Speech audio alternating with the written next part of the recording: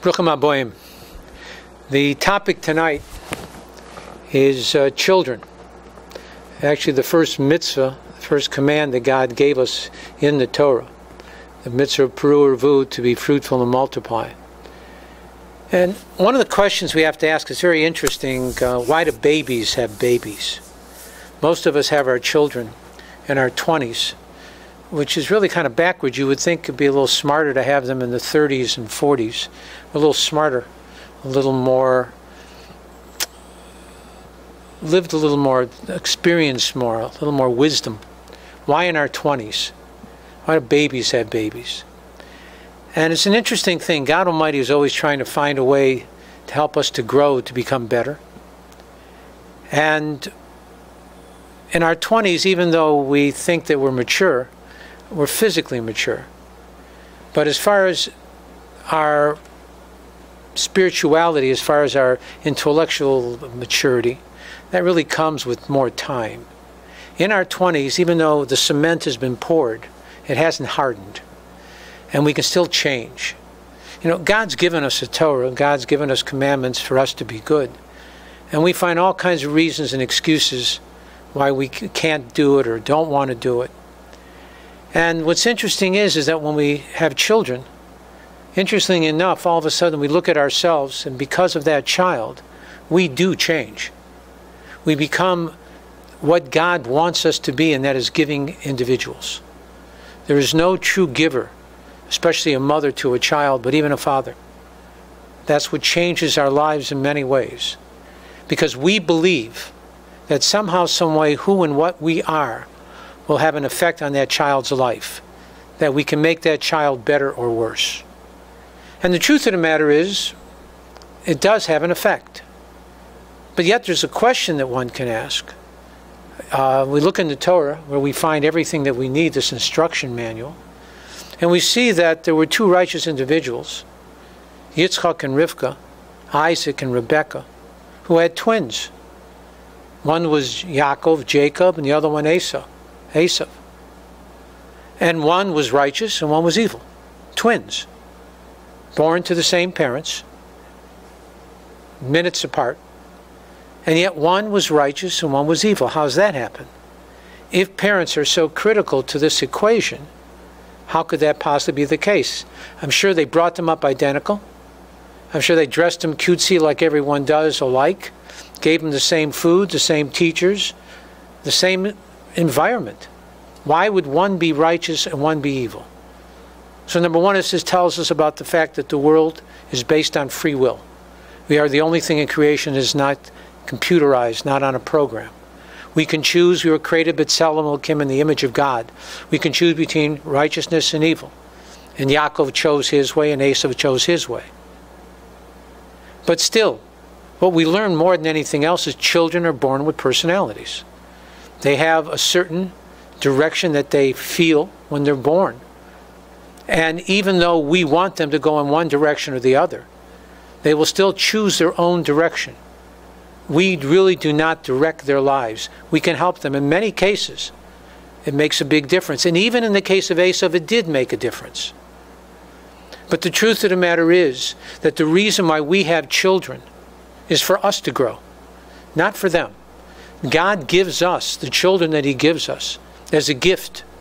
Before that cement hardens, the babies who have babies can grow because they have children.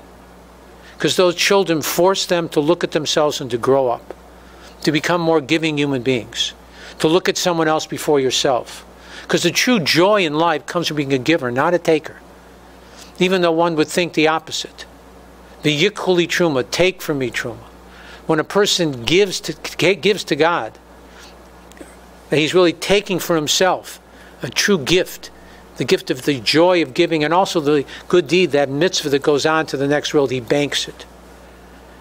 And again, so God, the first mitzvah that God gives us is to have children in the hope that we will become better human beings. He fools us, so to speak, into becoming better by virtue of bringing up that child. But still, why do we, it's interesting, the Torah commands us to love, not love, but to honor and respect our parents. It does not command us to love our children. Why? And the answer is, going back to creation, Adam, first man, did not have parents. Therefore, loving parents or honoring, respecting parents is not necessarily a natural thing. That's why it's one of the 10 commandments. On the other hand, children, Adam and Eve did have children. So it is built within the DNA of all creation to love their children.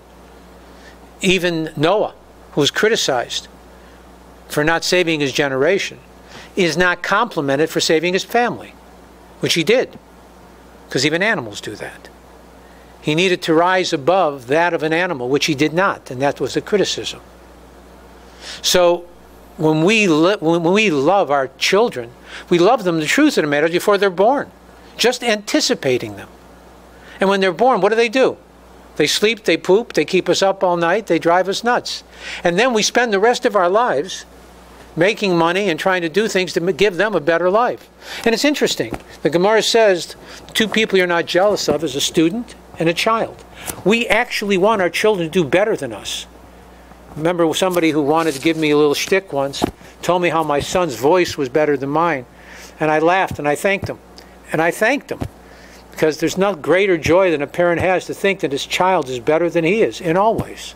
That's what we strive for. So from there we learn this nullification, this bittul. And we use that to serve God. The nullification that connects to God. Everything that connects to God. Now, but if that's the case, if children have their own personalities, so why do we have to bother? And the answer is, even though they may have their own personalities, we do have some influence on them.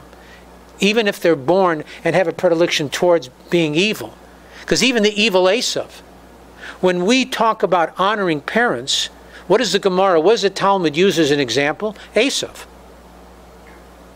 Esav was the one who honored his father Yitzchak more than anyone else. And from him, from that evil person, we learn. And it's also interesting that from Esav we see that what we do with children is we learn to go against our nature. The nature of his father Yitzchak was to be a tough individual. What he should have done with an Esav is kicked him out of his house. But instead he kept Esav close, so close that he allowed his wives to bring up incense to idols, which blinded him. He still kept Esav close, even though it was a difficulty for himself, even physically, to cause him pain and sickness. And what was the gain of that? Why? And the answer is, again, Esav became someone who we learn how to honor a parent from. Not only that, if not for that, when Yaakov leaves, after he takes the blessing and he goes to Lavan's house, Esav sends Eliphaz, his son, to kill Yaakov. And Eliphaz does overtake Yaakov. And he says, I have to kill you, my father has sent me. But Yaakov pleads for his life. And because Eliphaz was brought up on the knee of his grandfather Yitzchak, he finds a way. Yaakov tells him, a poor man is considered as if he's dead. Take all my possessions. And this way, your father can't argue with the fact that you did not kill me. Because he said, my father, how can I go against my father? So we see that there's still always a thread of goodness. You know, man is called an Eitz HaSada, a tree of the field. And sometimes we see a generation that is not the way the parents bring them up. They don't follow in the ways of God. They're not necessarily good people in any way. But that doesn't mean that their children will not be that way, or grandchildren from them. Sometimes you see a tree that looks like it's dead, but at the top of the tree you see there's live leaves growing. You never know. And this becomes the key. That any effort that's put into bringing up children is never wasted. Somewhere down the road it will bear fruit. So even though we do not dictate our children's personalities, when you see a little kid and he complains all the time, he'll be an adult that complains all the time. If he's aggressive, he'll be aggressive as an adult.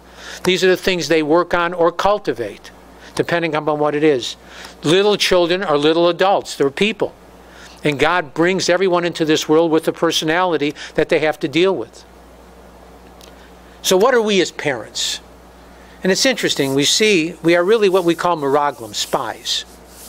We see that in the Torah when Moshe Rabbeinu, when Moses sends the 12 spies into the land of Israel, that they failed bitterly. And because of that, the Jews are condemned to wander in the desert for the remaining 38 years. When Yoshua sends spies at the end of their journey, he sends 2. They're very successful because the first spies were very selfish. They were all concerned about themselves. All of them were great men. When Yoshua sends only 2, they didn't represent all 12 tribes. They represented the nation as one. And they were successful. And God Almighty also does the same thing. He sends 2 spies into this world before children are born, a mother and a father, that spy out the world. And it becomes their job to bring a report to this child, to help the child to know what they're looking for. To be those 2 people to give advice and information as to what to look forward to. The sad part is children don't listen all the time. But, you know, it's interesting. A smart person learns from his mistakes. A brilliant person from someone else's. If you listen to your parents, especially if they're good parents, they will help you to live your life because their experience becomes a benefit to you. But why do we love our children? And the answer really is that we love children because we are a reflection of God. And the whole relationship that we have with our children is the same relationship that God wants to have with us. As much as we want our children to love us, as much as we want to be a part of our children's lives, that's exactly what God wants. That's what we are, a reflection of God Almighty. And when God puts us into this world, what He wants to do is, so to speak, shepnakas. He wants to have enjoyment from who and what we are. It's interesting. What if a person has 2 sons? One that's born as a superstar, and the other one that's born more normal. Which one defines that person? Now, it's nice to have a son that's a superstar. Everybody talks about how great he is. But the truth of the matter is, in reality, you know, no matter who his parent would have been, still would have been a superstar. He was born gifted. But when you have a child that hustles and pushes, he defines who you are. And that becomes the key. There's an interesting law in Torah that talks about sending away the mother bird. And when you send away the mother bird, you get long life, a great reward for it. You can't take the chicks or the eggs from the nest without sending her away because she's trying to protect her nest. Can't take the mother and the eggs. But what's interesting is there is no law of sending away the mother deer if you want to take a fawn. You can take the mother and the young. Why? Why shouldn't that be the same thing? A matter of cruelty, a matter of letting a species live. Why this special law about a mother bird sending her away when you want to take the eggs out of the nest? And the answer is because the eggs do not look like the mother. And still she loves them and protects them with her life. And so too with us. That many times we have children that are born to us that do not reflect us, do not give us any joy, that are challenged, that are handicapped. And they are children that are not going to bring us that type of nakas as a normal child. But yet, our job is still to love them, and even to love them more, to protect them, to do all that we need, and through them, to protecting them with the blessing. Again, the 2 mitzvahs, the 2 good deeds that we know the blessing is long life, is honoring parents, and at the same time sending away the mother bird. When a parent does his or her job properly, you're granted long life. Long life also means a good life. And the way that what you give, you get. So all of this idea of children, again, if you teach children, whatever you teach your children, you have what to talk to them about. There's no generation gap. When you teach them Torah, Torah is timeless. The 5-year-old boy and the 85-year-old scholar learn the same book. They have what to talk about. This big generation gap that we always talk about is not around anymore. So again, God fools us into becoming better people by virtue of giving us children. A judge cannot adjudicate in Jewish law unless he has children. He has to know mercy. He has to know kindness. He has to know suffering. You know, it's interesting, when we were younger, my wife and I looked at other people and wondered, how could they let their kids do it? You don't let your kids do anything. Truth of the matter is they have a mind of their own. What we need to do is to help them as best we can and stay out of their way and let them grow as they need to. They are a gift from God, and we need to know that. May God bless you all and all your children and all that you do. God bless and thank you for coming.